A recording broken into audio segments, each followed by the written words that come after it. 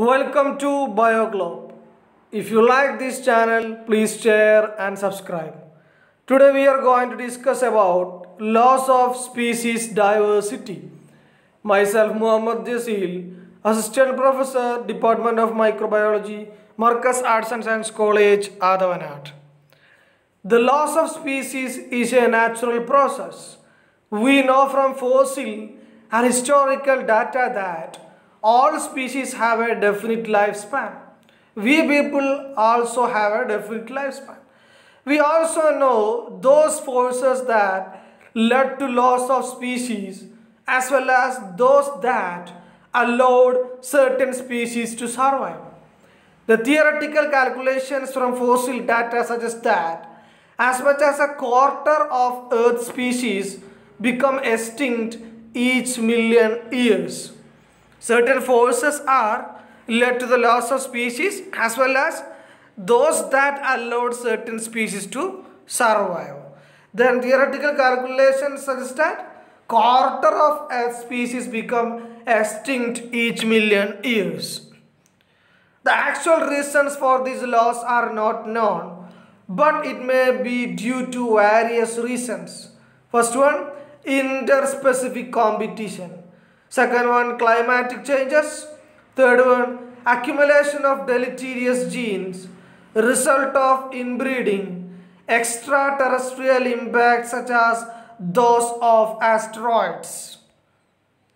Types of species extinction.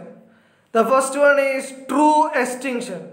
A species is said to have become extinct when all its individuals are lost without producing progeny.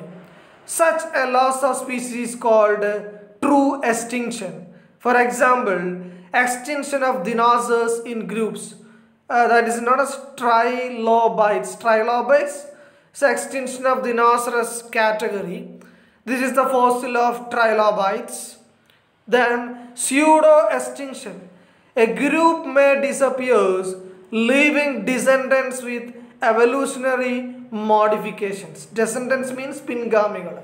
Example, a horse evolution. While the earliest ancestor became extinct, its descendant survived to produce the modern equus. This is a picture of a pseudo extinction in horse family. Then extinctions of the true type generally occur when a natural or man-made environmental change or challenge exceeds the adaptive capacity of the individuals of a species and there is no safe place to it which the species can retreat.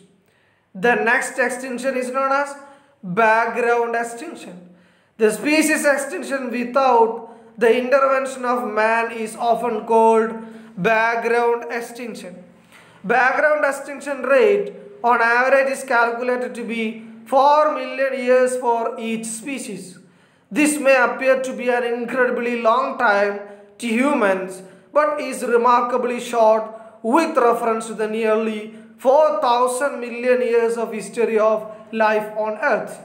Background extinction rates are considerably lower in land plants, since they tend to belong to evolutionary clades that are more extinction prone than others.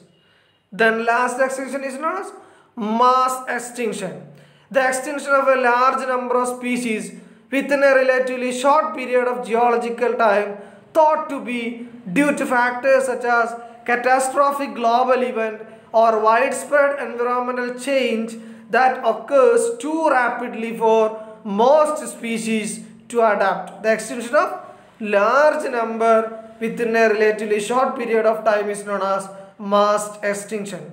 This is due to certain catastrophic global event. Catastrophic means causing sudden damage. The effects that causing sudden damage. Some of the mass extinction are of short duration while others are extended for at least several million years.